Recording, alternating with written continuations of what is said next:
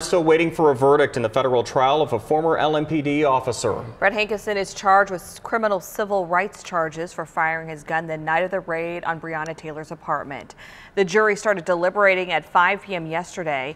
Jurors spent about an hour and 20 minutes deliberating before heading home for the night. The jury returned to court at 9 this morning to continue deliberations. Hankison fired his gun through a sliding glass door and bedroom window of Taylor's apartment. His bullets did not hit anyone but went through a wall into a neighboring apartment. Prosecutors argued Hankison fired blindly, putting innocent lives at risk. Hankison said he fired to protect his fellow officers after Taylor's boyfriend Kenneth Walker fired a shot at police, hitting Sergeant John Mattingly. Stay with WDRB. We'll bring you the verdict as soon as a jury returns one.